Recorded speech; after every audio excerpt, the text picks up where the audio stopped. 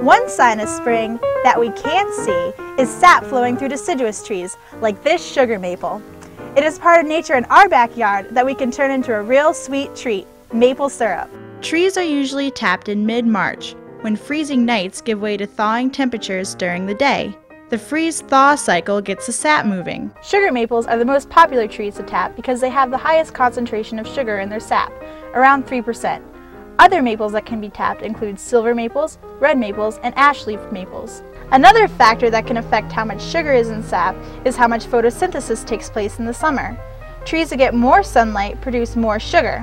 Also, trees that have more leaves produce more sugar in their sap because more photosynthesis occurs. Trees must be at least 10 inches in diameter to be tapped.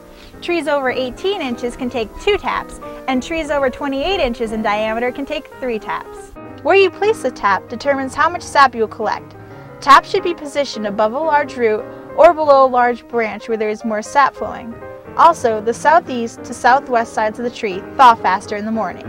If you have sugar maple trees in your backyard, tapping them is a fun spring activity.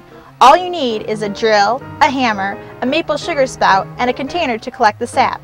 Drill a hole about 1 to 2 inches into the bark. Use the hammer to tap the maple sugar spout into place.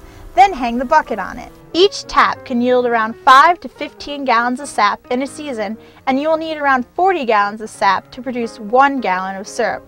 Maple syrup has a boiling point of about 7 degrees higher than water, so when your liquid reaches 219 degrees Fahrenheit, the syrup is done. Maple syrup tastes great on everything from pancakes to ice cream, so whether you visit a sugar bush or make your own, maple syrup is a sweet treat from nature in your backyard.